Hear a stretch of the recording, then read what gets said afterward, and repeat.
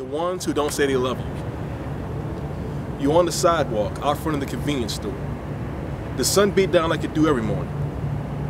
The street cleaner passed by spraying lemonade smelling water. You get your tennis shoes. Shoes that's coming loose at the heel. So your socks get wet too. Soapy water drip down the curb. Not like this street stay clean long. Mr. Jelnick round the corner like he being dogged. He ain't much to look at. They never is. He like the other men who come down for foot fixing conventions and brain fixing conventions. He got a fat neck and skin like old peaches. His wallet fat too. That all you care about. Jelnick eye you from crotch to mouth. He pull out a pack. He smoke. You pull one from the pack and light yours with his. Why are you the only one out here this morning? He asked. He covered his eyes halfway. The sun glare off the Mississippi River Bridge like, I see you, boy. I'm the only one you need, you say. True enough. The other tapper's already off to work. Probably almost done with the men they left with. They left you with the tip box. The box is for your protection. You wear bottle caps on your soles and dance so people think you and others are simple monkeys. A police car rolled up the street. The lights flash, blue, white, blue. But the car don't slow down, even though the cop leaned over to get an eyeful of your faces. Jelnick's butt cheeks tense up. You could tell him, don't sweat it. But you like seeing him squirm. If you didn't see him squirm, if you didn't like seeing him squirm, you're telling the cops never arrest Johns. Especially not Johns from Ida fucking Hope. And what you do probably make the cops puke anyway. You see, it's easy to lock up dudes for shooting dudes. That's good business. But putting a junior high slut in jail, that's bad business. If they hear all about what you do, people stop coming to the town. You all starve then. The stoplight turned green. The police car pulled off. Jelnick's ass relaxed. You don't really need to tap to stay out of jail. But if you don't fake it, what else you got? Jelnick the only one who buy you food after he do his business. So now you sore inside and out. But you're starving too. The queenie cook behind the counter, flipping pancakes. Maybe that pancake take your mind off how rough Jelnick handled you. Jelnick's toast and runny eggs come out first.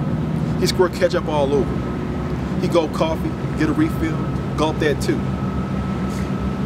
He don't give you none. Your stomach growl. When you bring food to the corner, the other tappers take most of it, leave you to scrap. Most days you don't eat till you go home, but today, you hungry. What the shit is the holdup? The queenie cook went back, and your pancake sitting on the cold side of the grill like a frisbee that just stopped spinning. Jelnick been here all week. The first day he show up, he take Pink and Quincy first, one in the morning and the other around lunch.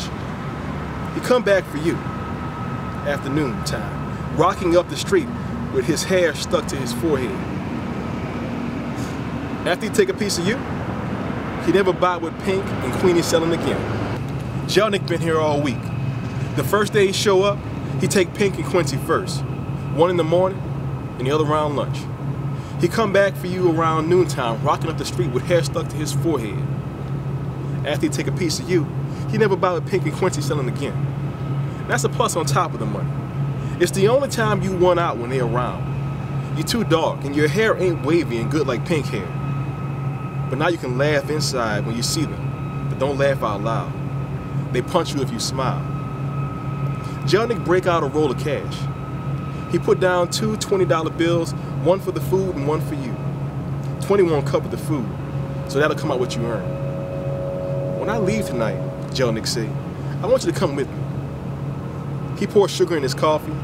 His finger got ketchup on it that he don't see. He stirs his finger with that coffee. I'll get you a plane ticket.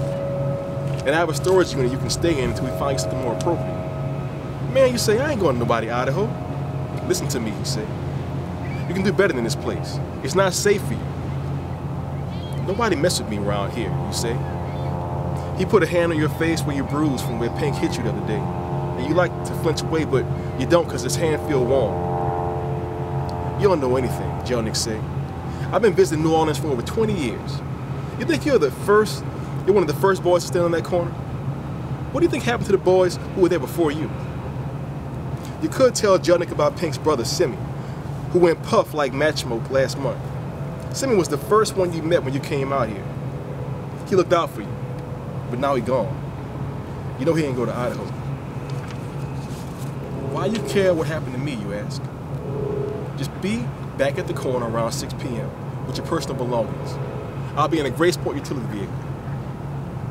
When Jelnick get up, the stool squeak like it being stabbed. Your pancake, black and crusty, still dying on that grill. The Queenie cook wearing mascara and hoop earrings, so you know he a full-on Mary. He flipped the pancake to your plate. He smacked the plate down. It sounds like it crack, but it don't. He shake his head at you like he better than you. You want to jump over the counter and stomp his face on the grill, or make him suck your junk. You want to make him say your name like he mean it, but he grown. He break you in 5 pieces if you try. You be on the wrong end like always. The pancake darker than you. You don't touch it. You snatch all the money and run. The cook yell after you, but those just words. Lorraine don't have no legs. When you go into the house with a box of chicken and biscuits, she back early from the casino downtown. She in her spot in front of the TV. You bought toilet paper and chocolate milk too. She don't even look up. She eating a bag of orange puffs. Her lips orange. She keep them on her lap so the little kids won't get none. None of you like getting close to her. She grabbed too hard. You go to the kitchen and put the chicken down. You get out the back door for the little boys rolling around in the grass by the flat tire pickup truck. The boys are foster boys like you. Lorraine get a check every 2 weeks for keeping y'all. You don't get any because she call it rent. She take rent to the casino.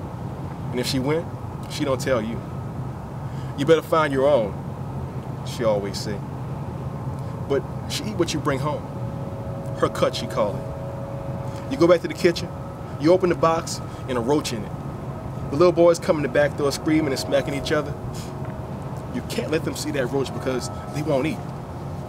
You don't have money to buy more. And a little bit of chicken you brought ain't enough for them anyway. You pop the bug in your mouth. Jelnick's storage shed must be pretty big. A big man wouldn't have a small shed. A big man would have a shed big enough to do cartwheels in. Now his condo in the French Quarter is small, but everything in the French Quarter is small. If everything was big, it'd be the French dollar. When he puts you in position, you stare out the window. And there's a tree outside with heart-shaped leaves. You count those leaves. You never get past 15.